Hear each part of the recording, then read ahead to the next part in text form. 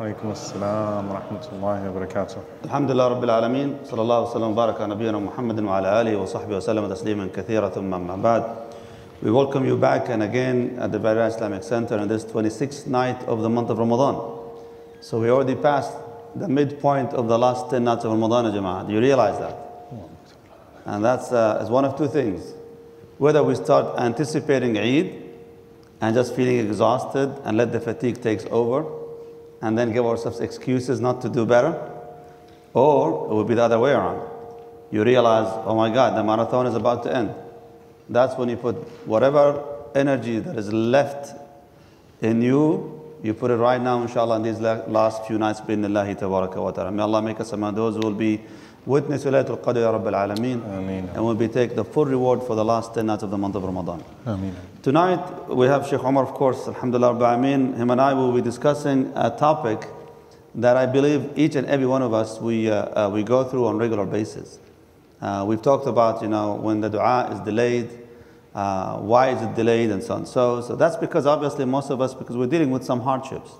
Whether because some of our needs and wants are not being answered, or because of some difficulties we're going through, they're not going away anywhere. And as a result, we feel really frustrated with that. So our topic, inshallah ta'ala, is dealing with hardships. Dealing with hardships. And I'm going to, inshallah, read the chapter from the book of Imam Ibn Al-Jawzi, rahimahullah ta'ala, Sayyid al-Khatir, captured thoughts, and then we can comment on it, inshallah, azza wa jal. So Imam Ibn Al-Jawzi, he said, قال, من نزلت به بلية فأراد تمحيقها فليتصورها أكثر مما هي تهن. He goes, whoever's been afflicted with a calamity, if you've been tested and tried and afflicted with a calamity, فأراد تمحيقها, and you really need to get it out of your way, you don't want to deal with it anymore. He says, فليتصورها أكثر مما هي. Let him imagine it could have been worse. And if you do so, tahun, which means then you'll belittle what you're going through. But if you always magnify what you're going through bigger than what it is in reality, then it depresses you even more and more. But if you imagine it to be less than what it is really, no matter how big it is, it becomes easy for you to deal with because now you're belittling the impact of this calamity. قال وَلْيَتَخَايَلْ ثَوَابَهَا. Keep remembering the reward for enduring it. وَلْيَتَوَهَّمْ نُزُولَ أَعْظَمَ مِنْهَا. And let him also anticipate or maybe think of what if it was worse and something bigger came to hit me. قال, if you do so, like thinking of the reward, and it could be worse, could have been worse, يَرَى الرِّبْحَ فِي الْاقْتِصَارِ عَلَيْهَا. You'll find that, alhamdulillah, it's a bargain. You got a bargain in what you're going through. Because at least it's still endure, you can endure that. قال وَلْيَتَلَمَّحْ سُرْعَةَ زَوَالِهَا. And think how fast it goes away. Because you've been before in some difficulties and hardships. They didn't last forever. They go away eventually. قال فَإِنَّهُ لَوْلَا كَرْبُ الشِّدَّةِ مَا رُجِيَتْ سَاعَاتُ الرَّاحَةِ. He goes, because if it wasn't for the intensity of the trial, the hope for relief would never come. When things get very intense, that's when we realize, what is next? What comes after this? There must be relief. That's what Allah promised in the Quran, subhanahu wa ta'ala. We're going to elaborate on that. But here, he says, if you didn't see it so hard, you would never think of relief coming very soon. And then he says, قال وَلْيَعْلَمْ أَنَّ مُدَّةَ مُقَامِهَا عِنْدَهُ كَمُدَّةِ مُقَامِ الضَّيْفِ. He says, look, keep in mind, think about it. The presence of these trials, the length of its stay in your life, is as long as a guest stays in your house, in your hospitality. He says, and how often a guest comes to you, that's number one, and how long do they stay when they come? They don't come very often, unless, mashallah, you're very hospitable. And at the same time, when they come, they don't stay forever. Then he says, قال فَلْيَتَفَقَّدْ حَوَائِجَهُ فِي كُلِّ لَحْظَةٍ. Since your guest is just staying here temporarily, and your guest is staying for just a short period of time, what do you do with the guest? You keep checking on the guest.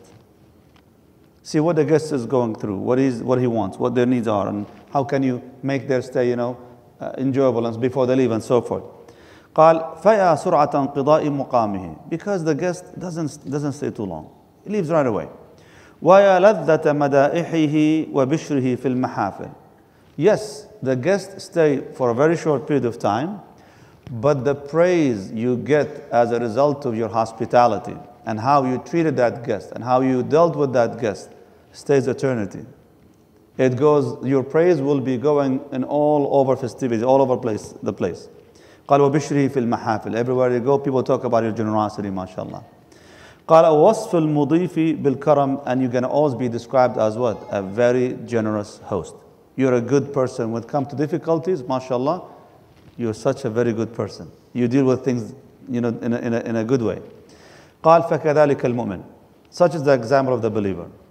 فكذلك المؤمن في الشدة. This is the example of the believer during difficulties. ينبغي أن يراعي الساعات. You need to pay attention to these moments. These moments in your life, when they happen to you. ويتفقد فيها أحوال النفس, and you should always check on yourself. How are you going to be dealing with it? If this happened, what am I going to do? If it's happened to me right now, okay, where am I right now? What's my interaction with the situation? Is it positive? Is it negative? قال ويتلمح الجوارح, and pay attention to your limbs and your senses. مخافة أن يبدو من اللسان كلمة, out of fear that your tongue might utter something that will be kind of like criticizing or something you would regret as a result of the test that you're going through. أو من القلب تسخط, and be aware of your heart exposing itself and showing تسخط, which means being displeased with Allah subhanahu wa ta'ala's judgment. فكأن قد لاح فجر الأجر فانجاب ليل البلاء. He says, and now he's using more of like an abstract example. He goes, look, when the dawn is approaching in the horizon, you realize that the night of calamity is about to leave. Like when the dawn of hope is in the horizon, when you see the light at the end of the tunnel, what does that mean? The darkness of that tunnel is about to go away. Said, وَمَدْحُ السَّارِ بِقَطْعِ الدُّجَى فَمَا طَلَعَتْ شَمْسُ الْجَزَاءِ إِلَّا وَقَدْ وَصَلَ إِلَى مَنْزِلِ السَّلَامَةِ أو مُدِحَ السَّارِ. The one who travels during the night, he says, the one who takes the advantage of the night and travels during the night. Now that back then, when they used to travel on the back of the camels, they don't want to travel during the sun, during the time of the day, because it's a desert, right? So they travel at night to pass through the distance without seeing where they've been. So it makes it shorter for them. Because the same thing, the man or the person, the traveler at night, he will travel throughout the whole night. So by the time the sun comes out, he will see his reward. What is that reward?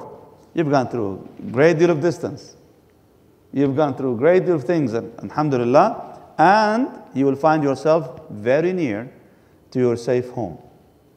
Very near. So the same thing, those who always take advantage of strengthening their iman and their condition and the hal of their heart before they're hit with these calamities, says, look, when these things happen, and alhamdulillah, you go straight before things intensify. When they're gone, you realize, mashallah, alhamdulillah, I'm in a good hand. So this is what Imam Ibn Al-Jawzi rahimahullah explains over here, and it's interesting thing. There is so much talking about how to deal with hardships, and inshallah I want to hear from Sheikh Umar his comment on this chapter first. Jazakallah khair. Bismillah, alhamdulillah, salatu salam ala rasulillah wa ala alihi wa sahbihi man wala. So I want us to build every one of these reflections on the previous reflections. So far we talked about the idea of the destination. Top of the mountain or bottom of the stream. And then we talked about the exhaustion of a good deed not lasting, nor the pleasure of sin, right? Because the focus is once again on the destinations. And we talked about the sense of dua, the concept of dua, and this idea of unanswered du'as, and how some of the salihin started to enjoy the closeness that they had to Allah in their hardship, to a point that they almost didn't want the hardship to go away because they were enjoying being in that proximity to Allah subhanahu wa ta'ala. Now when it comes to hardships, I always think about something that Ibn Mas'ud radiallahu ta'ala anhu said. And Ibn Mas'ud had a hard life, very hard life, before Islam, after Islam. And he said radiallahu ta'ala anhu that most people enter into Jannah not by a good deed that they do, but by a hardship that they endure. Most of the people that enter into Jannah do not enter because of some good that they do, but because of a hardship that they endure. And that matches, of course, the hadith of the Prophet ﷺ when he mentions that the majority of the people of paradise are the downtrodden and the oppressed and the wronged and those that were generally marginalized in societies. That's the majority of Jannah. When you show up, may Allah subhanahu wa ta'ala make us from those that enter into Al-Firdaus Al-A'la. Allahumma ameen, make us from As-Sabiqun Al-Awwalun. When you show up in Jannah, it's going to be a lot of those people that didn't have any type of stature or status in this life. That's the majority of them, not the privileged. However, at the same time, we're taught not to seek out the poverty, not to seek out the hardship. It's a very interesting concept because just like in dua, we talked about being multidimensional in dua. Focus on the one that you're calling, not what you're calling him for. The same thing is true. Allah doesn't need to put you to hardship, or you don't need the hardship to get the rank. You're not asking Allah for the hardship, you're asking for the rank. Just like when you're making dua, you're not focused on the talab, you're not focused on the ask, the request, you're focused on the one that you're asking from. Likewise, when it comes to hardship, it's not that we seek hardship. We don't seek poverty. We don't seek oppression. We don't seek these situations. Yet the reality is that the majority of people of paradise would have been people that went through a lot of hardship and they patiently endured. So there's a dua that comes to my mind. It's one of the most beautiful du'as I ever came across, Sheikh. It's a dua from Salam ibn Muti' radiyallahu ta'ala anhu. قال Salam, Allahumma in kunta balagta ahadan min ibadika as-salihin darajatan bi bala faballighniha bil afiyah. Allahumma in kunta بلغت أحدا من عبادك الصالحين درجة ببلاء فبلغنيها بالعافية. Can you all repeat it inshallah? اللهم إن كنت بلغت أحدا من عبادك الصالحين درجة ببلاء فبلغنيها بالعافية. Which means, oh Allah, if you caused someone to reach a certain rank through a hardship, through a trial, then allow me to reach that rank with afiyah, and safety, and being spared. That's the husn al-dhan in Allah, the good expectation you have of Allah when you ask of Him, right? So your dua should be, oh Allah, give me the rank, and not necessarily the trial. And should Allah choose to test you with the trial, then I'll be patient because my focus is on the rank, not on the hardship or the ease. My focus is still on the rank. So should Allah still respond to that and say, you need this medicine, you need this hardship to get you to that rank you're asking, alhamdulillah, I'm going to be pleased with that as it comes to me, but, oh Allah, give me the rank, the daraja that I am seeking. So here, subhanAllah, in this chapter, it's a short chapter, but it's a deep, deep, deep chapter. SubhanAllah, I have the long chapter. I have to read a lot tomorrow. I was looking at the chapter we're reading tomorrow. It's a short chapter, but it's so deep because look at the analogies he uses for hardship. He describes hardship as a guest. As a guest. Who thinks of hardship like a guest? A guest that enters upon your house and give the hardship its huquq, its rights. What? Show karam to the hardship, honor the hardship while it's with you because it's a short time. On one hand, he's talking about how many times did a hardship come to you and you thought, I'm never going to get out of this. How many times did it get so dark that you could not see the light at the end of the tunnel? And now you look back on it, and inshallah ta'ala, you have the lessons learned and the reward attained. You look back on it and you say, alhamdulillah, I made it, I persevered, only by Allah subhanahu wa ta'ala. But I thought when I was in the middle of it, this is it. I thought this was my breaking point. I thought this was my ta'if. Allah brought me out of it. Alhamdulillah Rabbil Alameen. How many times did that happen? And if you did proper, ihtisab, if you did proper accounting of yourself, then you would have got the lessons which will benefit you in this life and the reward which will benefit you in the afterlife. But it could be that you were so desperate to just get it over with that maybe you didn't benefit from either. So you said things you shouldn't have said. And the sadmat al-ula, you had a chance at that first strike to say alhamdulillah, and boom, a house in paradise and you've got it. But you missed out on an opportunity. So next time a sadmat al-ula comes to you, I learned, okay, last time it hit me, the first strike hit me, I didn't say alhamdulillah. I didn't respond the way I should have.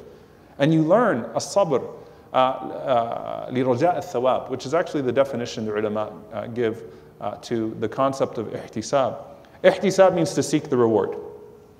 فَلْتَصْبِرْ وَلْتَحْتَسِبْ. The Prophet ﷺ said, فَلْتَصْبِرْ, be patient, وَلْتَحْتَسِبْ, and seek the reward. Al-ihtisab, the scholars of suluk say, as-sabr li raja' al-thawab. It's when you're patient with the hope of a reward from Allah subhanahu wa ta'ala. So taking your patience to Allah subhanahu wa ta'ala and saying, Ya Allah, I'm being patient because I want the reward from you.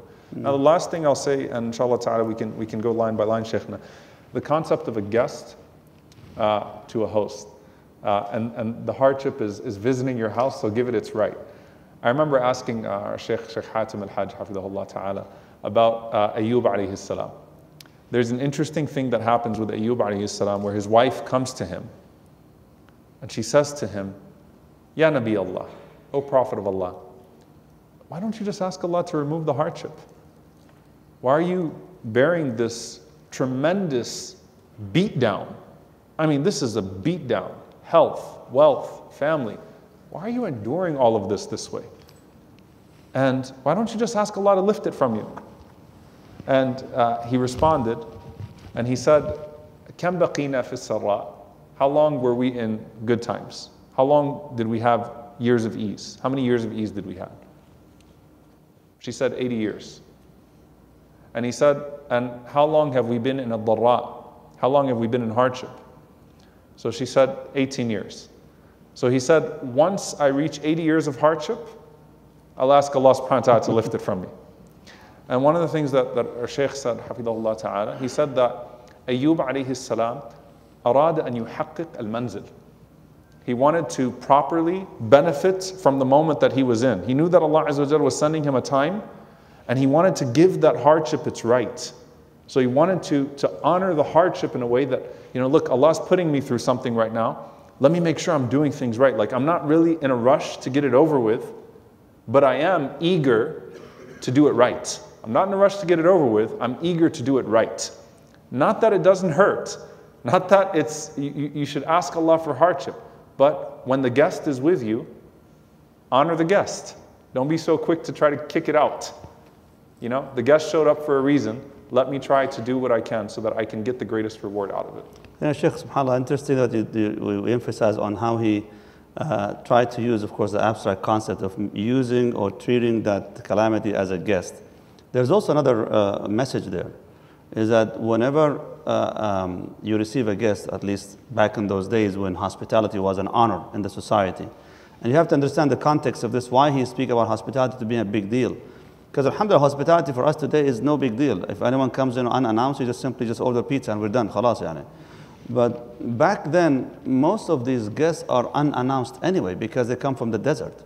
Mm-hmm. As a matter of fact, people, in order for them to honor these guests, what they do, they anticipate the presence of guests by lighting fires outside of their houses, calling these guests to come over. So imagine if someone is calling into the calamities to come over, right? It sounds like someone who wants to, what? Wants to prove to God, to Allah subhanahu wa ta'ala, my Lord, I'm worthy of your ni'am, your blessings, try me. But that's not what he's asking for. It's not what he's saying, actually.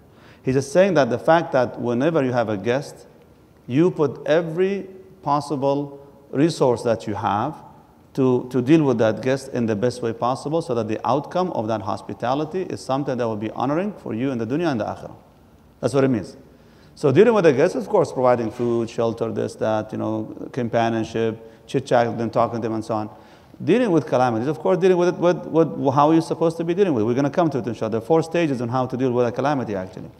But prior to this point, you remind me of what you mentioned about how enduring the hardships is in itself, of course, pursuing the hardship itself is not a goal. Right. We are not supposed to pursue the hardship.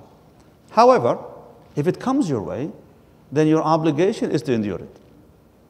Soliciting it in itself, no. As the Prophet ﷺ keeps asking us to do it, Is'alullah al-afiyah. Always ask Allah for safety. Alhamdulillah, for good health and wealth and so on. Ask Allah for these good things. But don't risk it. Don't try to try Allah subhanahu wa ta'ala.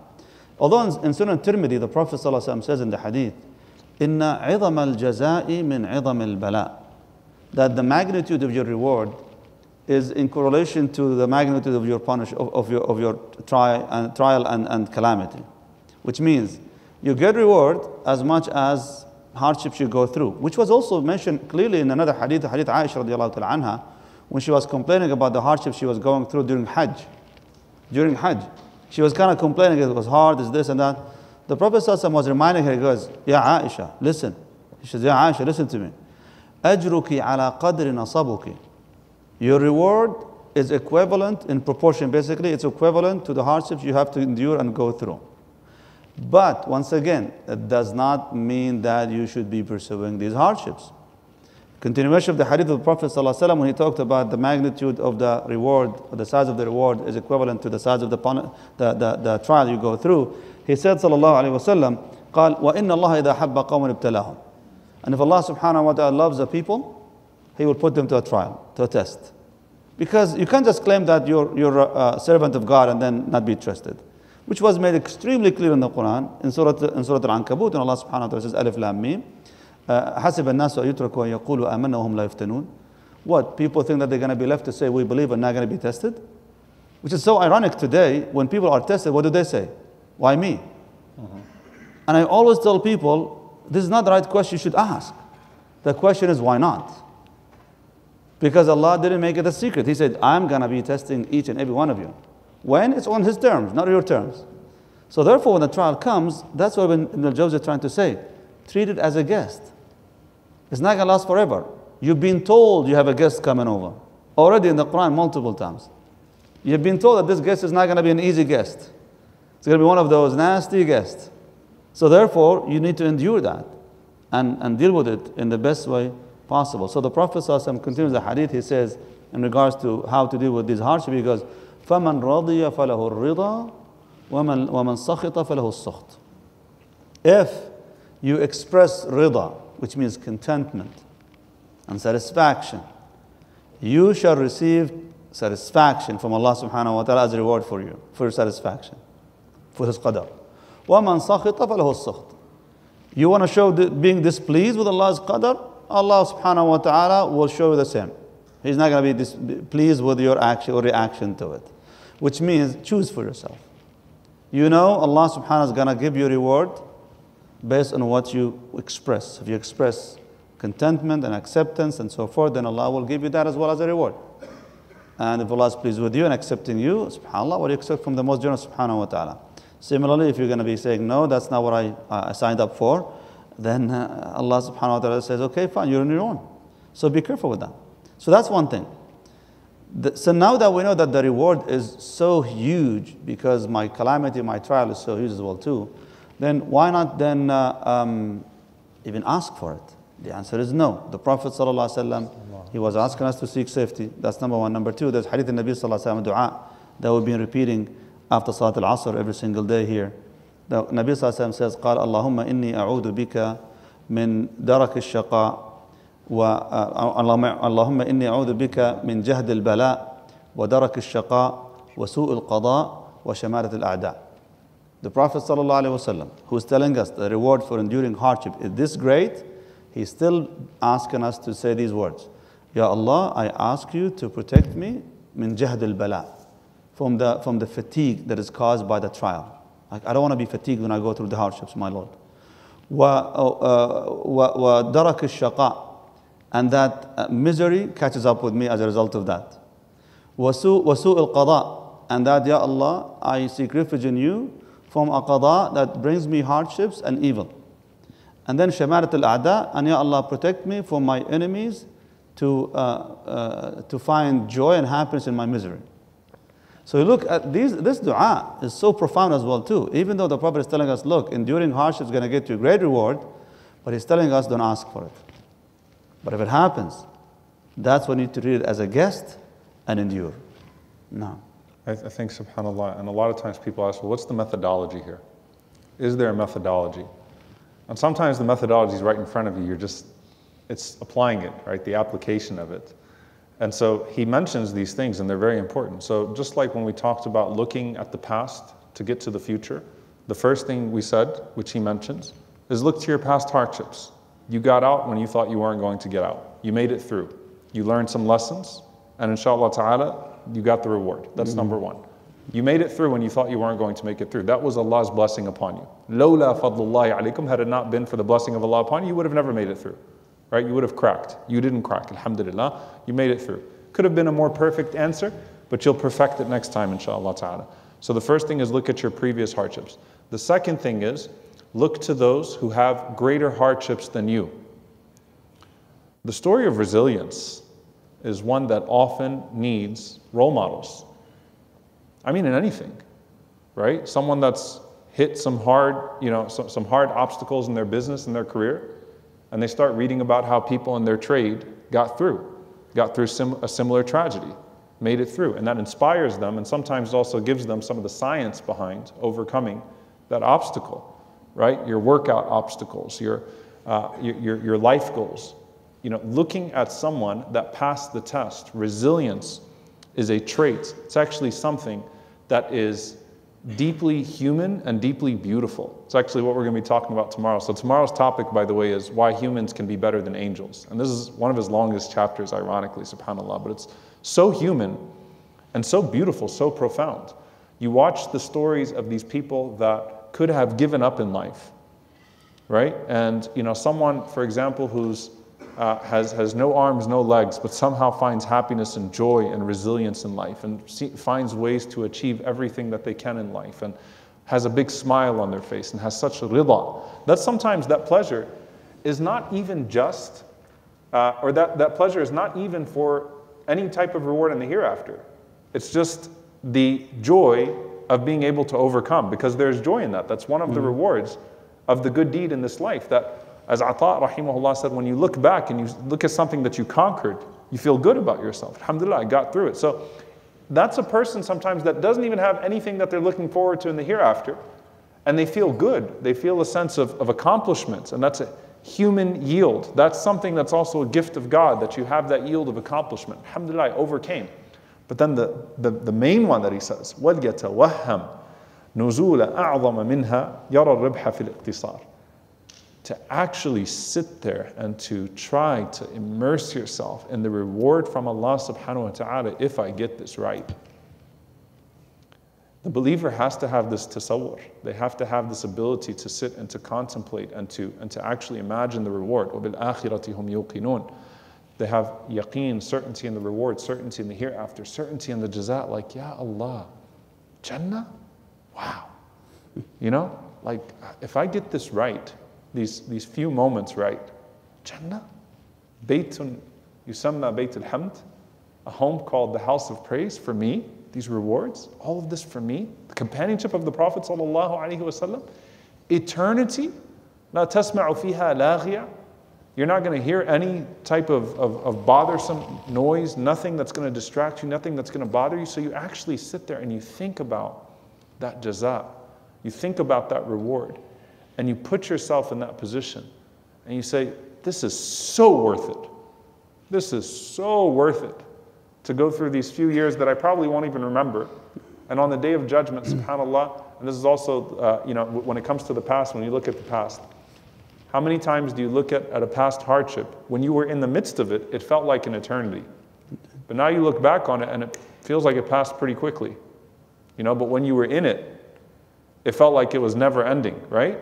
And then what happens on the day of judgment? The life of this world, for the person who lived an easy life or for the person who lived a hard life, both of those people are going to be saying, لَبِثْنَا يَوْمًا أَوْ بَعْضَ يَوْمٍ. Felt like we only lived for a day or part of a day. Like you're standing on the day of judgment, just the standing of Yawm al-Qiyamah, and you'd be like, it felt like it was just a day or less than a day even. Whether you lived the most beautiful of lives or you live the most difficult of lives, that's what you're going to come to in terms of a conclusion. So you have that amal, that hope, that ability to see the goal, فَلْيَتَوَهَّمْ, and sit there and to really desire it and to exert your energy towards it and say, Ya Allah, I'm in the midst of this. Ya Rabb, grant me Jannah. Ya Rabb, grant me Al-Firdaus. Ya Rabb, someone is slandering me, someone's hurting me. Ya Rabb, grant me the honor of the Akhirah. Ya Rabb, I lost something of this life. Ya Rabb, grant me the reward of Al-Jannah. Grant me the treasures of Al-Jannah. Ya Rabb, I've lost some companions, some people that I miss. Ya Rabb, grant me the companionship of the Prophet sallallahu alaihi wasallam. Take that pain that you're feeling and to channel it into a dua and say, Ya Allah, grant me something in the hereafter. I have to end with this, Shaykh, subhanAllah, in this regard. I know it's a long tangent and I apologize, Shaykhna. Asya always blows my mind, alayhi salam. The one word or the few words we have from her in the Quran, it was mentioned yesterday. رَبِّ ابْنِ لِي عِنْدَكَ بَيْتًا فِي الْجَنَّةِ. My Lord, grant me with you a house in paradise. what the ulama say, this is the perfect form of ihtisab. Like if you want an example of sabr, you look at Maryam alayhi salam, patience, right? If you want an example of ihtisab, and of course Maryam did ihtisab as well, she sought the reward of Allah, but like the perfect words of ihtisab are actually found in the words of Asiya. This is, if you want a methodology, if you want to summarize ihtisab, seeking the reward in patience, it's Asiya. Why? Asiya is the wife of the Pharaoh, for people to know that. Asiya, the wife of Fir'aun. So Asiya said, Rabb ibni li indak. Oh Allah, build for me with you. With you, i.e. in place of Fir'aun. Replace the company of Fir'aun with the company of God. I have endured the company of this tyrant. Grant me your company instead. Before she asked for the house, she asked for that.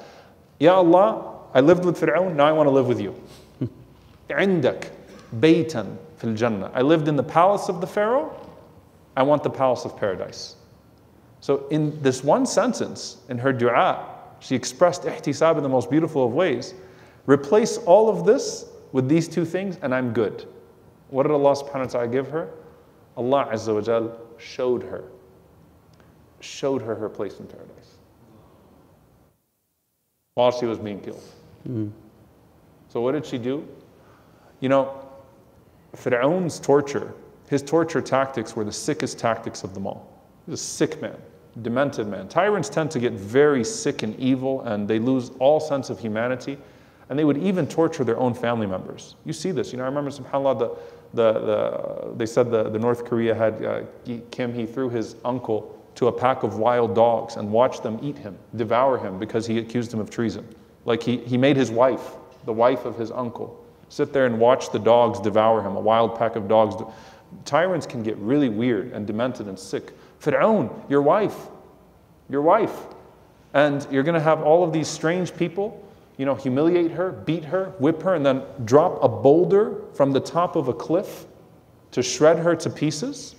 Where's your decency? Where's your humanity? Where's your manhood? Where's your anything, right? No conscience? But subhanAllah, she saw Jannah. فَضَحِكَتْ. She laughed. And they thought she was a crazy woman. They're whipping her, they're torturing her, which shows you that if you really can see the jaza, the bala does not matter. If you can see the reward, the hardship becomes literally so insignificant that in the midst of her beating and her torture, she laughed. And she was staring at Jannah. And they're whipping her and beating her, and she's laughing. And when the boulder comes and falls on her, Allah takes her soul, and the Prophet ﷺ said that the believer's soul exits from, the believer's soul exits from the mouth, and they see their soul leaving with their eyes.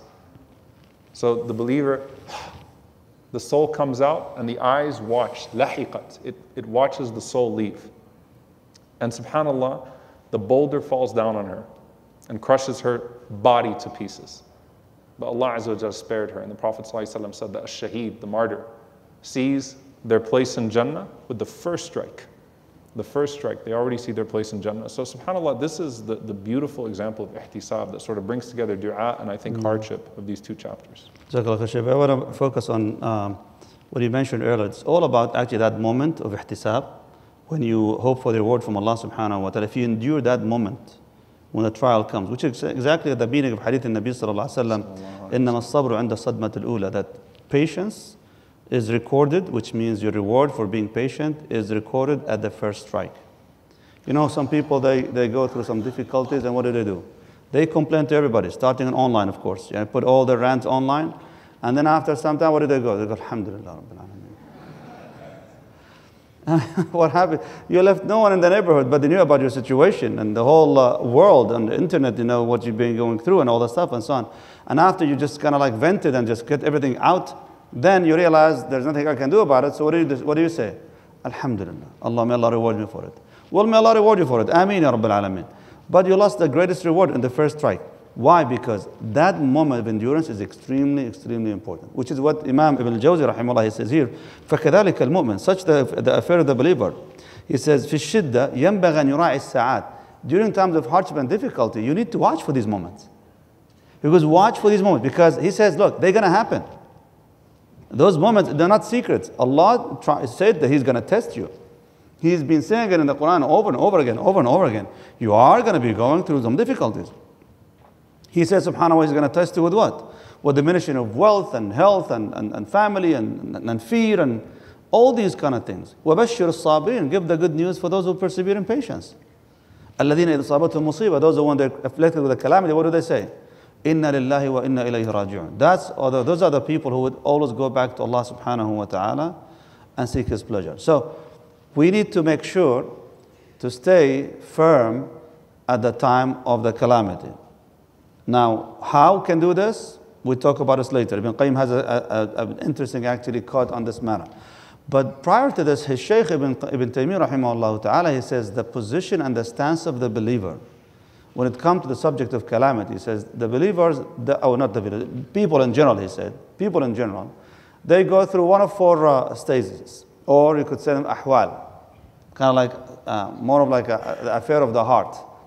You go through one of those four and choose for yourself where do you want to be. When someone is afflicted with a calamity, when someone is tested with a trial, the first category, those who express what? As-sukht. What does sukht mean over here? Displeasure. Like, I'm not happy with it. And they don't just feel it in their heart. No, they express it. They complain, why me? Why this? Why that? They just keep complaining about not just the calamity itself. They go even way and beyond. A'udhu billah, start complaining about Allah Himself subhanahu wa ta'ala. And we have seen and heard people speak like this. They speak to Allah as if He is an equal to them. It's like, me? Why me? I go, why not? Well, I'm the good girl. I'm the good guy. I'm this and that. It doesn't matter. So some people, in a moment of calamity, they break down. So that very important moment where they're supposed to endure the impact of that hardship that gives them the ultimate reward for it is gone. Because they lost that moment. The second category, he said, rahimahullah ta'ala, maqam al-sabr, the station and the condition of patience. What does patience mean over here? Patience in itself, it just means that you don't have to accept it in your heart. Instead, you only hold yourself from reacting negatively to it. So you don't complain, you don't whine about it, and if you do, you don't whine about Allah Azza wa Jal. You don't whine about Allah subhanahu wa ta'ala. You just whine about your affairs. This is so hard, I don't know. But still, you're not saying anything bad about Allah Azza wa Jal. And you're not doing anything bad about it. You simply just hold yourself patiently to this. So they say as-sabr is when you kind of withhold yourself from reacting negatively, but you still, in your heart, you're displeased with it. You're not happy about it. And you're trying everything in your power to remove that pain that is caused by this calamity. So that's called patience. And there's nothing wrong with that. Allah subhanahu wa ta'ala says, إِنَّمَا يُوَفَّى الصَّابِرُونَ أَجْرًا بِغَيْرِ حِسَابٍ. Those who persevere in patience shall get the reward from Allah Azza wa Jal without measure. So that's a virtue. But is that the best virtue? The answer is no. There's something better than that. What is that? قال مقام الرضا. The condition and the station of الرضا. And what does الرضا mean over here? It means pleasure and satisfaction, contentment. Like, I'm content right now. Because Allah Azza wa Jal tests me. I don't know why, but I trust His judgment. I don't know why, but I trust His judgment subhanahu wa ta'ala. That's called rida. Like, sometimes I wonder why Allah subhanahu wa ta'ala put me through this. I'm not questioning His judgment and His wisdom. I'm just wondering to myself, what can I do about it? So I am patient. I'm not yelling or wailing or screaming or cursing or cussing. None of that stuff. No. I'm very patient with that. And I'm not in a rush to remove that pain. Why? Because I know Allah has hikmah and wisdom for me to go through this. So I am going to trust His judgment and ask Allah to guide me to go through it easily. So I'm trying as to somehow, but accept Allah's judgment for me. And that's the example that the Prophet, Allah subhanahu wa ta'ala mentioned in Surah Al-Kahf about the parents who lost their child, the story of Al-Khidr and Musa alayhi salam. When Al-Khidr, he ended the life of that child, of these parents. Now these parents, they would probably never know who killed their child, never find justice for their child at all. And they were going to go through the pain of wondering what happened to my child and who did that to them throughout their life. But what made them move forward with their life? وَكَانَ أَبَوَاهُ مُؤْمِنَيْنِ. His parents were believers. So they trust Allah's judgment. And they knew there's a hikmah and wisdom behind it, which they didn't know at the time. But Allah was hiding something better for them, which is a child that is going to be better than this one. So that's maqam al-rida, right? So we have as-sukht, being displeased with it, then being patient, and now being pleased and content. Okay, is there anything better than this? What do you guys think? Is there any station even better than that? What do you think? What would that be? Anticipation of the reward? He said, maqam al-shukr, being grateful. What does that mean? Knowing there is ni'mah in there. You're going through hardships, and you're just like, alhamdulillah. Allah knows about me. Allah's testing me. You know it's a test, and it's hard. But you know what? You're not just patient. You're not just accepting and content about it and with it. No. You're seeing things other people don't see. A blessing in disguise. I don't know what it is, but I know. Alhamdulillah, my Lord, Alhamdulillah, Rabbil Alameen. And these are the examples, Shaykh, that you said. Some people will be going through some hardship, like they lost their sight, or maybe they lost a limb or so in an accident and so on. And when you come and talk to them, they say, Alhamdulillah, I'm still alive. Like, are you kidding me? I mean, you just lost an arm. Alhamdulillah, what's an arm? I'm still alive. I can still make dhikr. I can still worship Allah subhanahu wa ta'ala. What an unbelievable state of mind and heart. To be going through such a hardship, but you only see what? An-ni'am and the blessings of Allah subhanahu wa ta'ala. That is maqam al-shukr. Not anyone can get there unless they, of course, in a true level of iman and belief, which is hadith al-Nabi sallallahu alayhi wa sallam, ajab li amr al-mu'min. Strange is the affair of the believer. Inna amrahu kullahu lahu khayr. Everything the believer goes through is good. In asabathu sarra, if being blessed with prosperity and goodness, they will show gratitude, and that's good for the believer. When asabathu darra, sabr. And if they go through a calamity, they show and express patience, and that's also good for the believer. And no one can handle this except a true believer. Finally, Shaykh, I want to mention something about Ibn Taymiyyah rahimahullah ta'ala in regard to this matter. Because look, you guys have to understand, we talked about enduring at the moment of the calamity itself, like the impact moment. That's when everything counts the most. Remember that, Ajma. When you hear the news, when someone gives you a call, says, this happened. When you see something that affects you immediately, when you realize you got laid off or fired or this or that, suddenly you feel the whole world is collapsing, right? Some people, they go, may Allah make it easy for them through divorce, for example, or this or whatever. A lot of hardships. We go through a lot of hardships, subhanAllah. At the impact, the moment of impact of that, this is where it matters the most. So Ibn Qayyim rahimahullah, he says, look, عند المصيبة يذهل الإنسان عن العلم. At the moment of calamity, the insan becomes extremely heedless of the knowledge. Like what you know become useless. Mm-hmm. Which is actually, subhanAllah, coincides with the theory of human psychology today, is that when you're in an extreme emotional state, your rational state goes down. It yields to the emotional state. When you're too emotional, your rationale goes down because it had to yield to this. So that's why don't make any judgment until you recalibrate and you balance them both again. That's when it's best for you to make a judgment. But here he says, when you're in a moment of calamity right now, you don't even remember your name, let alone, what you learned from the sheikh and teacher and this and that and so on. So the knowledge actually goes out of the window. He says, what helps people in this moment? قال al-iman. The strength of your iman will be the thing that will hold you together.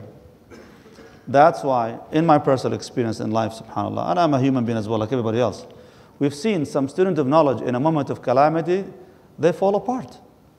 Students of knowledge. To them like, you say these things, you do these things. But because they're too emotional in that moment of calamity, the rationale drops down because their iman probably was not in the position where they can endure their hardship. And what helps you strengthen your iman, and that's here the core moment for everybody to learn, is the practice. The more you practice of what you know, the higher your iman goes. And the less you practice of what you know, it goes down. So it's extremely important what you guys gained in this month of Ramadan. Don't let it go to waste. Really, do not let that moment of iman rush that you gain in Ramadan go to waste. You make sure that you get the best out of it, inshallah ta'ala. Jazakallah khair, Shaykhna. A few things that came to my mind with what you just said, and inshallah we can then take it to the questions at the moment. SubhanAllah, again, the story of resilience. So you have in the moment, I mean, I know people, again, when a car accident happens and they're asking what's your phone number, and the phone number of someone close to you can't even recall like a phone number, can't recall like a basic name, where do you live, what's your address, and you're in such a heightened state that you don't know. And in the grave, when the angels come, Man Rabbuk, huh? Huh? That's what the Prophet ﷺ said. The person will be saying, huh? Huh? I don't know. What? This is a Muslim, a person who grew up on La ilaha illallah, right? But they didn't used to pray. They didn't used to hold on to their salah. They didn't used to practice their faith. And so at that moment, when these angels show up and they shake you, huh? Man Rabbuk, ma dinuk. Allahumma thabbitna ya Rabb. Ameen ya Rabbi. What's your religion? Huh? What's your religion? Who's your prophet? Huh? The Prophet ﷺ literally made the noise by the way. Huh? Huh? That's what people are going to be saying in the grave. That's why it's called the greatest fitna. It is the greatest fitna, greatest test. May Allah give us thabat. May Allah subhanahu wa ta'ala give us firmness. Allahumma thabbitna inda su'al. Ameen ya Rabbil Alameen. Oh Allah grant each and every single one of us steadfastness for that moment. Allahumma ameen. That's why it's so hard to pass that test, because this is not something that you can, when you're burying, sometimes you call out and you say, there's a fabricated hadith that the Prophet ﷺ did this with his son, with Ibrahim. It's a fabrication, small door, and it's deeply problematic because it's an assumption. Like, call out to them and say, when the two angels come to you and they ask you, Man Rabbuk, say Allah. And when they ask you, that's not going to benefit that person, because you know what? When those angels show up, all this is another world now, right? That's not going to benefit you. You have to have solidified that in a deep, deep, deep place in your heart. So Rasulullah sallallahu alaihi wasallam, I know it's hard for us sometimes to come to these moments, but it makes me love the Prophet sallallahu alaihi wasallam so much more when I read about how he struggled with his kids. Like, honestly, it's some of the most endearing moments of the Prophet sallallahu alaihi wasallam. Some of the things that make you love him most is when he's in pain. Because our natural instinct, the empathy, is you want to comfort someone, especially someone you love, and like, Ya Rasulullah, I want to hug you when I hear about you crying about Ibrahim and Zainab. And the Sahaba, wa anta ya Rasulullah, wait a minute, you too, Ya Rasulullah? Because when Ibrahim was in his hands, I mean, he wasn't just kind of crying. It wasn't like an awkward moment of silence where a few tears were falling. The Prophet ﷺ's beard was soaked. The tears were falling on the corpse of his dead child. Think about the scene. I mean, that's it doesn't get more intense than that when you can see the tears of a father falling on his baby boy in his hands. Ya Rasulullah, ma hada? Are you falling apart? Not you. Wa anta ya Rasulullah, you too, Ya Rasulullah. But the Prophet ﷺ was able to give the most perfect answer. Like, had the Prophet ﷺ said on the minbar, Inna al-ayna la tadma', verily the eyes shed tears, the heart feels pain, and we are sad when we lose something, but we only say that which is pleasing to Allah subhanahu wa ta'ala. Had the Prophet ﷺ said that on a minbar in a completely calm tone, that's a great methodology. What a rule of patience, right? That's profound wisdom. The fact he was able to recall that and say that while he was crying, holding his dead son, it makes it even more profound. That means he's pulling this out from somewhere, sallallahu alaihi wasallam, that cannot be contained in immediate rationale. And subhanAllah, Shaykh, I witnessed this in my own lifetime. And I want to elaborate because I'll probably fall apart. But my own mother, Allah yarhamha, when she came out of a coma, could recite verses of the Quran before she knew the names of her children. SubhanAllah. That's karama. That's like miracles. And I've heard of other people that have been through that, like can remember coming out of a coma, ayat of the Quran before they could remember the names of their children. I saw that. I witnessed that. That's not rational. That's Allah, and that's when I think about, like, Allah Azza wa Jalla gives some people with guidance, with hidayah and thabat. Like, that's why we ask Him at the end of the day.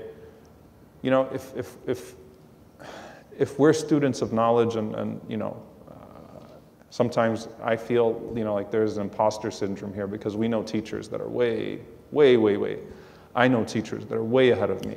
I know Sheikh Yasser is way more knowledgeable than me, and I'm not just saying that in his face. Sure about that? I'm positive. I think so. But like at the end of the day, what are we all doing? You're asking Allah for guidance. The person that doesn't have ijazat and doesn't know how to even read these texts, but they have a deep connection with Allah subhanahu wa ta'ala, and they're asking Allah for hidayah day and night. They're asking Allah to solidify that, to plant that in a very deep place in their hearts and in their minds. And it may be that Allah gifts you with that, and Allah does not give someone that knows the texts about hidayah much, much more than you. You know, this idea of someone knowing, that's al-ilm.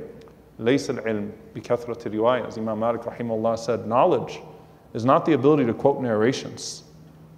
Al-ilmu nur. It's a nur that Allah, يَجْعَلُ اللَّهُ فِي قَلْبِ الْمُؤْمِنِ, that Allah puts in the heart of the believer. Al-ilm, knowledge is a light that Allah puts in the heart of the believer. And that light grows when you're able to withstand these moments of darkness and recommit yourself every time to Allah subhanahu wa ta'ala. So that's, If I just add one more to just mention, Shaykh, this is very important, subhanAllah. I think it's important for us to understand here. I want to elaborate on it once again. When it comes to the subject of knowledge, it's not really about how much you read and how much you attend in terms of sessions and videos and this, and that's not really, that doesn't show knowledge. That just shows what we call in the Arabic ma'rifah, which means you have the information, that's all. Just like when you go to college, and by the end of you're done with your 4 years, 6 years, 10 years, whatever many years that you go to school, they give you a certificate. You're only being certified, not educated. Education is different thing. It's a whole different game when it comes to education. Similar when it comes to the subject of iman versus knowledge. You attend all these halaqat, and all what you get is the information.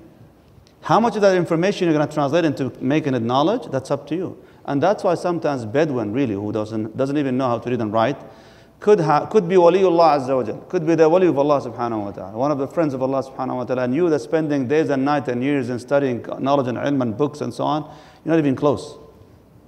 Why? Because that Bedouin, he learned something simple, and it became so profound to him to make a connection with Allah subhanahu wa ta'ala, made his iman so strong, he can endure hardship better than you, the student of knowledge. And that's the example of the man, the Bedouin, when he was asked, how did you know about Allah subhanahu wa ta'ala? He goes, what are you talking about? Al-ba'ara tadullu ala al-ba'ir. I saw the droppings of the camel. I realized the camel must have passed through this place. And I saw footsteps. I realized a human being must have walked through this. And now you're telling me that all these amazing, magnificent domes of the sky and the paths in this earth, shouldn't there be enough evidence that there is a hakimun khabir, knowledgeable, all-wise, who creates something like this, subhanahu wa ta'ala? What an unbelievable, knowledge coming from an ayah or two, and this man, he's relating his knowledge to what? To droppings of a camel and footsteps in the desert. That's knowledge, Jama'ah. That's a profound knowledge. But us today, no, it has to be sophisticated. If I take it from a book and put so many titles to it and make fancy, subject and this and that, and so, if it's not philosophical enough for me, it doesn't sound like knowledge. No, that's called information, okay? How much of that translates into your personal life to make you so soft in the heart? That's the profound knowledge, and that's what Iman actually is going to be all about. So may Allah subhanahu wa ta'ala grant you all that profound knowledge, Ya Rabbil Alameen, that you'll find its effect in your heart, Ya Allah, in your life. Bismillah, let's take a question, inshallah ta'ala. Can I just 30 seconds, the end of it, because I don't want to lose the analogy. فَمَا طَلَعَتْ شَمْسُ الْجَزَاءِ إِلَّا وَقَدْ وَصَلَ إِلَى مَنْزِلِ السَّلَامَةِ. To treat your ease, the reward, as the sunrise to your darkness, which is the night, your hardship, which is the darkness of the night. And of course, what he means here is the certainty of the jaza, the reward coming to you, is as certain as you are when you go to sleep that the sun will rise. Not that you'll have to find a light somewhere. The sun will rise. And so the jaza, to think of your hardship as a moment of sleep, darkness of the night, understanding that the jaza, the reward, is that sunrise in the morning. May Allah subhanahu wa ta'ala allow us to see it. I'm going to have to add another 30 seconds, Yeah, Sheikh. go ahead. I'm sure they don't mind. Man. There's a lot, there is so much we can go back and forth in this matter. But what you just said here, remind me with qawlullahi tabaraka wa ta'ala, وَاللَّيْلِ إِذَا عَسْعَسَ وَالصُّبْحِ إِذَا تَنَفَّسَ. Allah subhanahu wa ta'ala says, وَاللَّيْلِ, I swear to you by the night when it comes to the darkest moment. Then you will see the breakthrough of the Fajr, which means when the day breaks. So what is that? The ulama, they say, look, you're not going to see the morning light unless it gets too dark first. That's one. Number two, Allah described the break of dawn as what? He says, tanaffas, which means what? Start breathing. Start breathing. What does that mean? It's like being suffocating. Like the night was suffocating you. This trial was suffocating you. And then, subhanAllah, slowly start breathing, giving you life back.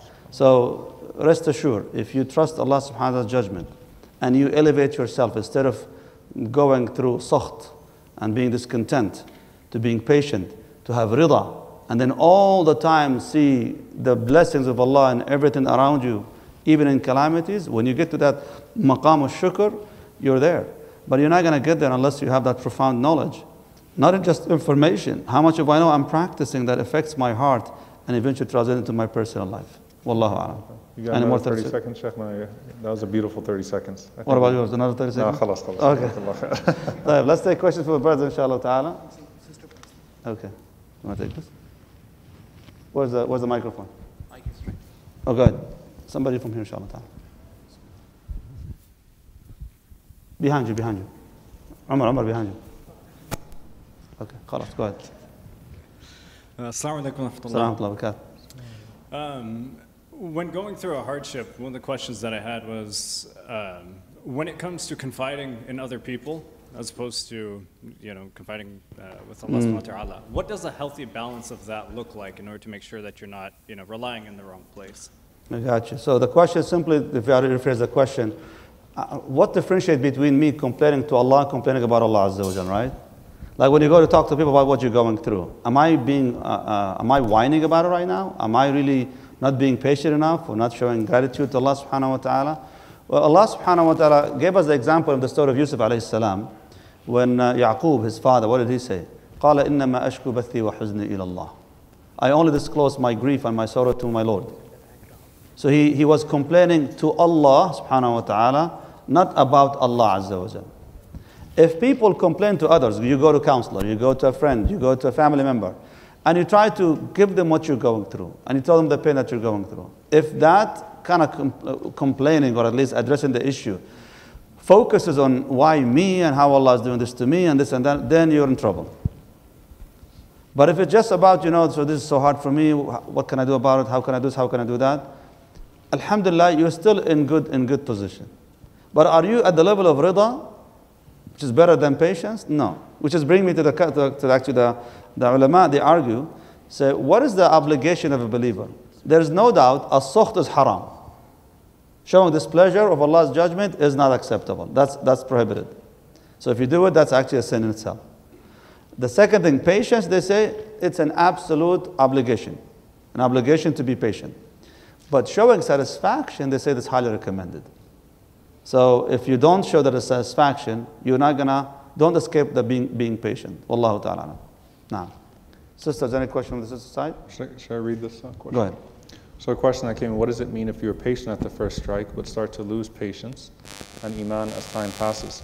It's actually a really important question, because some people do better in the beginning and deteriorate, and some people do horrible in the beginning and then settle. We have different means of grief and different ways, subhanAllah, that we react to these types of things. So just a methodology, and I gave a khutbah about this recently, measuring patience by progress. The short-term measure of patience, and the sadmat al-ula, at the first strike, is whether you said alhamdulillah and inna lillahi wa inna ilayhi raji'un, and you held yourself. The long term is, did you progress in your journey to Allah subhanahu wa ta'ala? Did you increase in obedience and decrease in disobedience to Allah Azza wa Jalla? That's how you measure patience in the long term. Because that means you learned the lessons from the patience, from the hardship. And so you grew in your relationship to Allah subhanahu wa ta'ala. Now, the grieving part of this, because we're such complex beings and we get tested in different ways, it doesn't mean you're not patient if it starts to get harder as time goes on. Especially, by the way, when it's a type of tragedy where people surround you in the initial phases with comfort. And then it gets really, really, really lonely. I remember reading in one of the grief books, or listening to someone, I forgot, but something that really stuck with me was the idea that when you lose someone that you love, the hardest time is actually usually not in the very beginning, but it's after everyone else has forgot about it, but you haven't forgot about it. So everyone else has kind of moved on with life. Other people have lost loved ones at that point. Communities moved on, extended families moved on, but you're really starting to feel the void. The void, it becomes even more permanent in your life. That's natural. That's natural.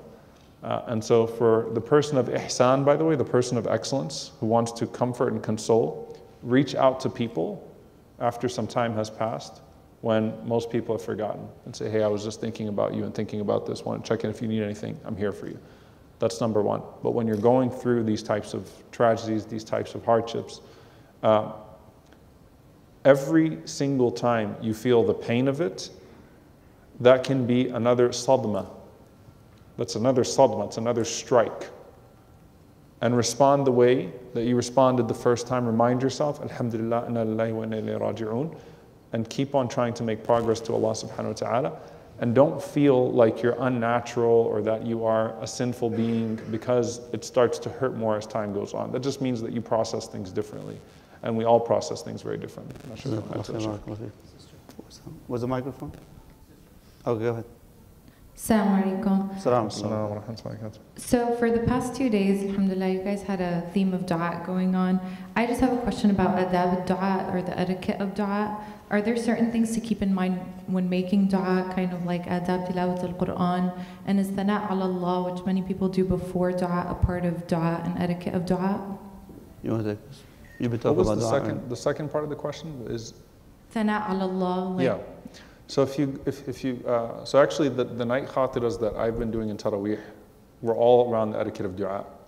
So we went through asma, sifat, calling upon Allah with his asma, his names, and then his sifat, and then his attributes, and then af'alihi, his doings, and then alhamd wa thana wa talab, al-inkisar. Sheikh Yasser also spoke about al-inkisar, al-iftiqar, to be broken in the sight of Allah subhanahu wa ta'ala. So enrich your dua with the mention of the names of Allah subhanahu wa ta'ala. Reading the Quran can also be a form of preceding the dua. That's fine because it's a good deed within the dua and a means of connecting you to Allah subhanahu wa ta'ala. Reading du'as from the Quran is blessed. So from the etiquettes of dua is to enhance your dua with the names of Allah subhanahu wa ta'ala, and particularly connect the names of Allah and the attributes to Allah to the request that you're making of Allah subhanahu wa ta'ala. And so that's something that is open. As the ulama say, the matter of dua is wasi'. It's very, very broad, very expansive. And sometimes people get so caught up in trying to say things exactly as it's written, as opposed to saying things with their heart being most present. And that's the greater priority in dua, is letting some of these things sometimes flow natural as well. So using the springboards the Prophet ﷺ gave us with some of these foundational du'as that we then, leap into our own personal du'as and see where your heart and your tongue take you at that point. Allahu A'lam. If I may add one more thing actually from the etiquette of dua as well too, is to start with the thana, the praise of Allah subhanahu wa ta'ala, before you start with your request. It's a very impolite when you raise your hand and say, Ya Rab, give me this. طب يا أخي, just say, Alhamdulillah, Allahumma laka alhamd, you're my Lord. This, admit your weakness, your need, and this and that. It's just like, grabbing the door and just go through the door and enter someone's house before even saying, Assalamu alaikum, can I come in? So the etiquette of dua should be with praising Allah subhanahu wa ta'ala. You raise your hand, you praise Allah subhanahu wa ta'ala with thana. Like Shaykh has mentioned the beautiful names of Allah subhanahu wa ta'ala, saying hamd and shukr of Allah azza wa jal. And then slowly and gradually, then you start making your request of Allah subhanahu wa ta'ala to forgive you, give you this, give you that, and so on. Wallahu ta'ala. Naam. Go ahead. Assalamu alaikum, Shaykh. Assalamu alaikum. Jazakallah khair for these late night heart softeners. Just going back to the story of Prophet Ayyub alayhi salam, where in conversation with his wife, he said that he will wait another 80 years before asking for ease in their situation. And what you mentioned, that when the guest of hardship and trial visits, we must endure it, and that Allah subhanahu wa ta'ala has mentioned in the Quran that we will be tested. So connecting this back to last night about multi-dimensional du'as, and focusing on Allah subhanahu wa ta'ala than the actual ask itself. So when we are tested with trials outside of exercising patience, should we then ask for ease and comfort in our du'as? And then what does a multi-dimensional du'a look like in that situation? Excellent question. So, Jazakallah khair. So actually when I teach the course on Ayyub alayhi salam, I go into all of the different scholarly interpretations of that incident with him. And there are a few of them, and that's why I was even talking to Sheikh Hatim about it and asking his opinion on it, right? And he mentioned, one of the things that the scholars mentioned, that he really wanted to make the most of the manzil, the station. One of the reasons for that the scholars mentioned with Ayyub alayhi salam, is that the nature of the tests of the prophets were all of one nature, which was to raise their rank. Whereas the nature of the tests that come to the rest of us could be the raising of the rank, could be the purification from a sin, could be a reminder for us because we're starting to become heedless and forgetful. So the nature of test for the rest of us is of a more diverse nature than the nature of test to the prophets. When Allah tests the prophets, He's testing them and raising their rank. And so Ayyub alayhi salam understood that, and so the prophets understood that. This was not a form of punishment, rather it was a form of raising the martaba, the rank that we were talking about last night as well. So that's one interpretation. The other thing that some of the scholars mention is that we do find some examples. In fact, Imran ibn Hussein radiallahu ta'ala anhu in particular, who was in a similar situation, and in the I did an episode about Imran ibn Hussein in the Angels season 2. I talk about him because it was very interesting, because he mentioned that he felt such a closeness to Allah subhanahu wa ta'ala, and the angels, there was a miracle that was given to him, which was that the angels gave him salam, a miracle for him, radiallahu ta'ala anhu, and it was said to him, why don't you ask Allah to remove this bala? And he gave a similar answer to Ayyub alayhi salam. So some of the scholars, they said from that a person does not necessarily they don't have to ask Allah to remove the hardship. That's one interpretation. Some of the scholars also made a point to say that Ayyub alayhi salam was in istighfar, in seeking forgiveness. And the Prophet ﷺ said that whoever seeks forgiveness, man lazim al-istighfar, whoever is consistent in seeking the forgiveness of Allah subhanahu wa ta'ala, then Allah will remove their hardship. And so he was actually implying the removal of hardship, even if he wasn't directly saying remove this hardship or remove that hardship, which lines up with the dua of Yunus alayhi salam, La ilaha illa anta subhanaka inni kuntu min al-zalimeen, which is a dua of tawbah. Right? It's really a form of seeking forgiveness, and it removed the hardship from him. And the Prophet ﷺ said that whoever makes dua with the dua of Yunus alayhi salam, then the hardship will be removed as well. So that's one thing that we learn from it also. I'm going through all the interpretations. I should probably just get to the point. The point of this is that there are multiple ways to look at this, but the guidance we take from the Prophet ﷺ is that ask Allah for the removal of the hardship, but make sure that the priority is the realization of the reward, that Allah reward you and that Allah remove the hardship. And so for the believer, those two things are not in contradiction. If I may just add one more thing, actually, is it possible, even if it's recommended for a believer to avert hardship? Like if you know that hardship is going to come your way, is it permissible for you, even recommended for you, to try to avert that hardship by getting out of it if its way? The answer is yes, absolutely. You shouldn't be welcoming any hardships, really. But if it comes, then in this case, you endure it.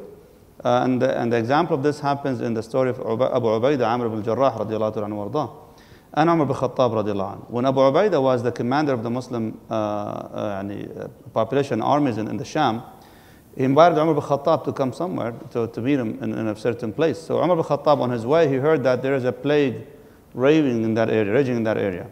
So he asked Abu Ubaidah, meet me outside, so I can actually stay away from the situation, from the plague over there.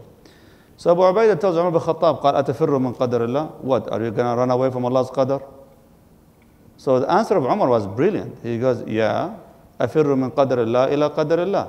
I'm running away from one qadr of Allah to the other qadr of Allah. Which means the qadr of Allah you're asking me to go into is the qadr of sickness and illness and even danger, right? I'm asking you to come to the qadr of safety. So yeah, just because we say that, look, when there's a calamity, you have to endure it, you have to do this, you have to show patience and so on, it doesn't mean to open arms for these calamities. Yes, we say it's like a guess, but if it happens, you have to deal with it. Wallahu a'lam. Now. Assalamu alaikum wa rahmatullahi wa barakatuh. So my question was, when you go through hardships just like time after time and back to back, and you're just being like torn apart by these, but you still live in a good surrounding, like alhamdulillah, you have a roof under your head, and alhamdulillah, all your family members are alive and with you, but life just keeps throwing these punches at you. Is it considered being ungrateful or complaining when after a certain period of time you start to get emotional about it? Or does it mean you have better iman because Allah keeps testing you? Or is Allah punishing you for something with these hardships and tests? What do you think? Yours? It's not a sign of low iman to feel the pain of the test at all. It's a sign of high iman to channel the test into supplication and closeness to Allah subhanahu wa ta'ala. Again, we're deeply complex beings. Some of us are more emotionally intense than others, honestly. And there's also a sense of, and I guess the human psychology element of this too. There's a Sheikh Salman Al-Uda, hafidhahullah ta'ala, may Allah subhanahu wa ta'ala free him from his tribulation, and all of the scholars that are unjustly imprisoned. I mean, and I remember someone that was working with him, like they were saying he doesn't cry much anymore. And he mentioned something along the lines of like his tears dried up with the amount of just pain he was going through, right? You're enduring one trial after the other. It's sort of like it's harder to get emotional for him because at some point there's a numbness that can overtake the person. And I've heard that from other people that have been through severe trial, that there's a numbness that can overtake a person. That numbness is not a numbness to Allah subhanahu wa ta'ala necessarily, but it could be sort of almost a numbness to the pain or a defense mechanism on the inside of you, right? That you psychologically react in a certain way. You know, as a means of protecting yourself when something happens. And some people, you know, they talk about ice in the veins, right? Like some people in a very intense moment, they can do inkar, as the ulama mentioned, like they can deny their hearts, they can completely forbid the emotional element from overtaking them, and then they just fall apart like the next day, you know. So it's like delayed grief, you know, like in the beginning, like deal with it and very like almost stoic, and then next thing you know, when they're alone, it's like, whoa, it hits them really hard, right? And that's when they're able to sort of sit with themselves and they allow themselves to go through their emotions. So people are going to react in different ways at different times. How do you channel it? How do you channel it? So long as you channel it to dua, so long as you channel it to an increase in good deeds, then bi'idhnillahi ta'ala, you're in a good place. And so long as you don't assign any assumptions as to why it's happening that are along the lines of su'adhan and Allah subhanahu wa ta'ala, you know, and expecting bad from Allah subhanahu wa ta'ala, or assigning some sort of deficiency to Allah subhanahu wa ta'ala, then bidnillahi ta'ala, it's all praiseworthy and there's nothing to worry about. You shouldn't feel like Allah is punching you. You should feel like Allah subhanahu wa ta'ala is raising you based upon your response bidnillahi ta'ala. By the way, I want to add one more thing here. Sometimes all these trials and tests are just relative, really. Meaning what you consider to be a test, for other people it's a blessing. I mean, I remember one time we went to a refugee camp and we were helping some of the families. There was some stuff that we brought to them, food and things and so on. But subhanAllah, the man, dignified families, they insisted that we come into their tiny little space that they have actually as a home for themselves. He insists, you guys have to come in, we have to, you know, you are our guests, we have to get you something. And subhanAllah, we got in there, into that room, and they served us tea.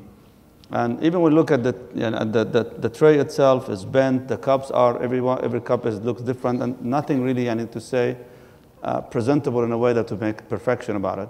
And you look around in the house, in the room that we were in, there were just maybe a couple of cushions we were just sitting on, and maybe a few utensils here and there in that room, as everything was in that room basically. Everything, their possessions were all there.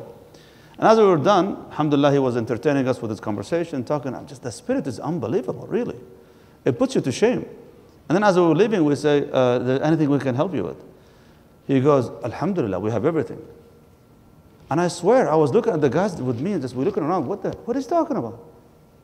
What is he really talking about? There is absolutely nothing in that room, but all their possession was in that same room that we were sitting in. And for him, he's just like, alhamdulillah, we have everything. Now, that level of really of understanding of iman in that moment, the endurance we're talking about, puts us really to shame when it comes to dealing with hardships as we see them in our life.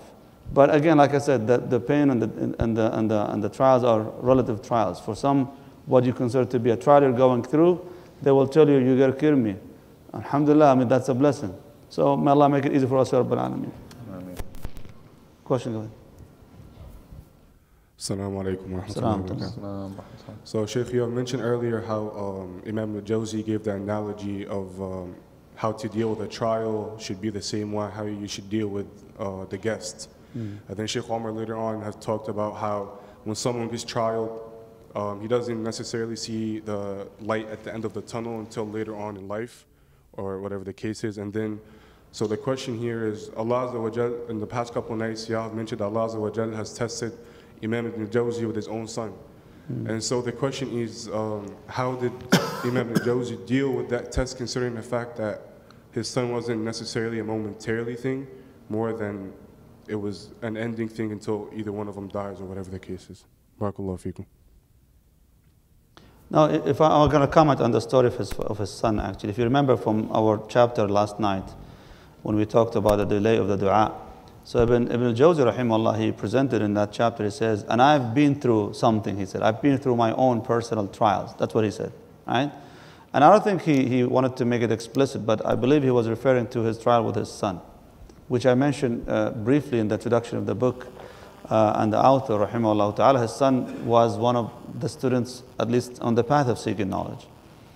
And then at some point, subhanAllah, he just switched path completely. And you can imagine the trial, subhanAllah, and he just lost it to the extent that he used to steal his father's books and then sell them in the market to get cash and money. Finally, his father made dua against him, really. Now, we don't know what the circumstances were back then, Allahu A'lam. But as you can see, humans have their own limitations as well too. The humans have limitation of their own. And it's interesting because people might say, wait a second, I mean, isn't he a scholar, alim, people repent and cry when he speaks? What about his son? Why doesn't his son, speak and cry? It's a phenomenon actually, it's across, the line of the students of knowledge and ulama and teachers and imams and shuyukh and so on, all these things. You always hear about great shuyukh and ulama and imams, but rarely you will find their kids follow in their footsteps. And the ulama, they spoke about this phenomenon from before, and they said, look, subhanAllah, in many cases, the reason why the kids don't follow suit in the path of their parents, because when they were kids, the people give them special treatment that they felt becoming entitled to it as they grow older, without the need for them to work for it, like their parents did before. Like for a alim to be recognized, he had to go through a long actual journey to be recognized. His kids, they get easy pass because of their father. But when they were kids, people give them that special treatment. But when they become adults, now what happens? The same people who give them special treatment when they're kids, what do they do right now? They demand from them now a different return, different yield from that treatment. And these kids didn't probably maybe put the effort to do it in that way. So that's a trial of Ibn Jawzi, rahmatullahi ta'ala alayh.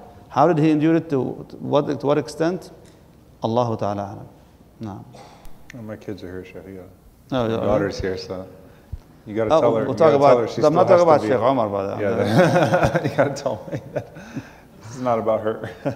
Alhamdulillah, subhanallah. I mean, Sheikh Rasulullah sallallahu alaihi wasallam said in the hadith, قال يعجب ربك من شاب ليست له صبوة.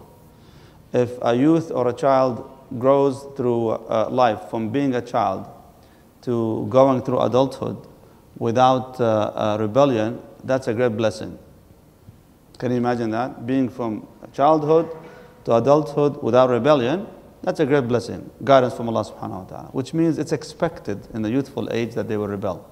Now, to close the story of Ibn al-Jawzi rahimahullah, there were some reports, I'm not sure about the reliability of these reports, that later on in his life, this young man actually, he recalibrated and came back again to a better position in life. Allahu alam, I can't confirm or deny these reports. No. I'll just share on that, by the way, subhanAllah, on that note. Imam Malik, rahimahullah, sometimes it's the same parent, and then, one goes this way, the other goes this way. True. And it was baffling. Imam Malik, rahimahullah, had a daughter that was just stunningly immersed in his knowledge, to the point that she memorized his Muwatta, and she would check his students. So when his students would be reciting, and if they made a mistake, she'd knock on the door. Like she was listening to the students recite the Muwatta of her father, the collection of hadith. That, by the way, Imam al-Shafi'i rahimahullah said the most authentic book in the world after the Quran, this is before the compilation of Sahih al-Bukhari, was Muwatta. Most of the hadith of the Muwatta made their way into Sahih al-Bukhari. But imagine his daughter was so dedicated to that ilm, she knocks on the door when someone makes a mistake when they're reading the hadith, and she memorized the Muwatta. Must be intimidating, sure. Yeah, seriously. So it's and then he had another son that just didn't pan out that way. So I think what it shows you, to connect it to the broader topic, is that this deen and this guidance needs to be wanted. You've got to want it. At some point, you have to make that decision, especially for those that grew up with religious parents Forget about scholars or not, just religious parents, practicing parents. At some point, you've got to want it yourself. And if you don't want it yourself, then it's not going to land in the heart. Yeah. And so that's why this is an individual track. And Allah Azza wa Jalla does not wrong any one of us. So just because their parents are not religious doesn't mean that they're going to eventually follow them to this path. Absolutely. A reminder to all of us, subhanAllah. I mean, we have the example of Nuh alayhi salam. And Allah subhanahu wa ta'ala made him one of the top 5 messengers in the Quran, Ulul Azmi min al-Rusul. But then he made his wife and his son the top examples of disbelief. Allah musta'an. There's no guarantee, like Shaykh mentioned, until you want it yourself. Wallahu a'lam. Yes. Question from the brother? No, from the sister side actually. Okay. What is your advice on Muslims struggling with their faith due to the hardships they see going on around the world, like in Palestine, Syria, Lebanon, etc.? And how do you explain to a non-believer that it could be a test from Allah? Just for the sake of time, I did a khutbah a few years ago when the first, when Halab, I remember very specifically, there was a massacre in Halab, in Aleppo, Syria. And so if you actually go to the Yaqeen channel, Why Do the Innocent Suffer? I broke down quite a bit of that, just for the sake of time. I will answer you, but just to go through that, inshallah ta'ala, as well. Sheikh Muhammad al-Shinawi actually has a paper as well on Yaqeen, Why Do Innocent People Suffer? Which we had, alhamdulillah, someone embraced Islam actually very recently after reading that paper. How do I explain it to a non-believer? You actually can't. Because if they don't believe, they're not going to get it. Tribulation in this world doesn't make sense without something that is outside of this world, both in the sense of control and in the sense of consequence. Tribulation will not make sense in this world without the existence of a power outside of it and a world outside of it. Because if you have to justify everything within it, you're going to fail. You're going to keep on running into a wall. And what you could do as a result of that is you could just say, you know what, forget about all of it, none of it makes sense, and I'm going to just close my eyes and just deal with the consequences if there is something after this and if there is a God outside of this. That's not very smart. It's not very smart. Or you could try to explore the existence of that power outside of this realm and the unlimited outside of these limitations that we are familiar with. For the believer that struggles, suffers, it's important to understand that empathy is a good thing.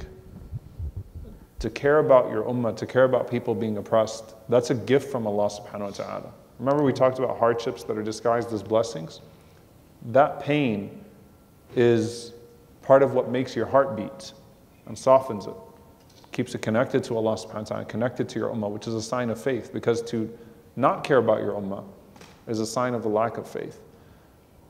The point is that you go back, and just as we're talking about individual trials and hardships, you say, look at the past, look at the current, and then focus on the future.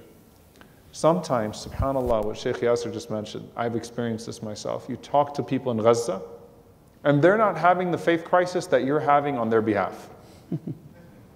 Like it's interesting, you know. You talk to, I've been in Syria, I've been to the Syrian refugee camps multiple times. They're not having the faith crisis that you're having on their behalf. Srebrenica, Ya Allah, Ya Allah, Ya Allah. I mean, gruesome, brutal, Bosnia. The mothers of Srebrenica, who I mean, witnessed horrors, unspeakable horrors, and have the most beautiful smiles. And like they're content.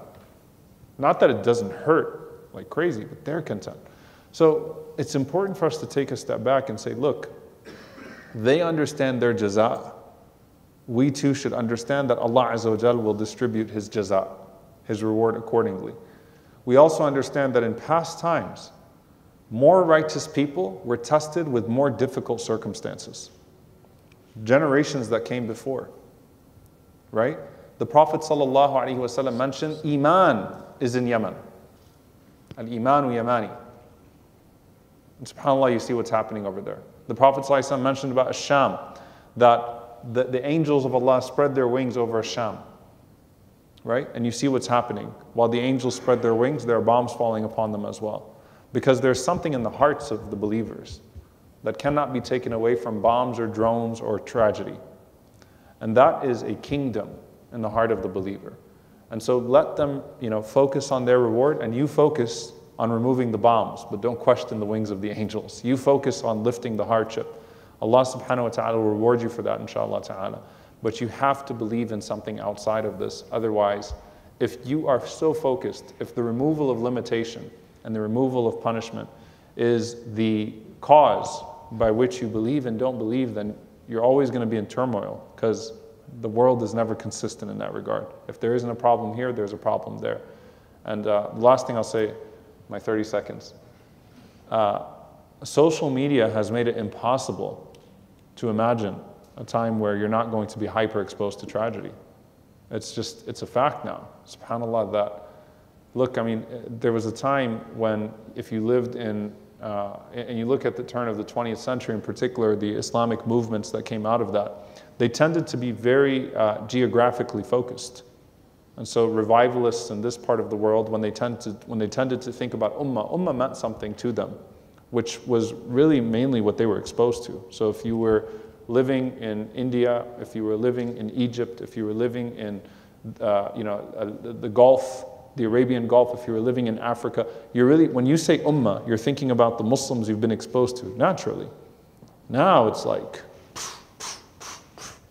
it's constant exposure, right? You have to take all of that exposure and funnel it through a singular lens. Otherwise, you won't catch up. And that lens is the lens of certainty in Allah's decree. Jazakallah khair. I believe actually the time is up right now, inshallah, to our questions. Jazakumullah khair. May Allah subhanahu wa ta'ala put barakah in your lives, Ya Rabbil Alameen. We ask Allah subhanahu wa ta'ala to protect you all and keep you safe in this dunya and in the akhirah. Ameen. Assalamu alaikum wa rahmatullahi wa barakatuh.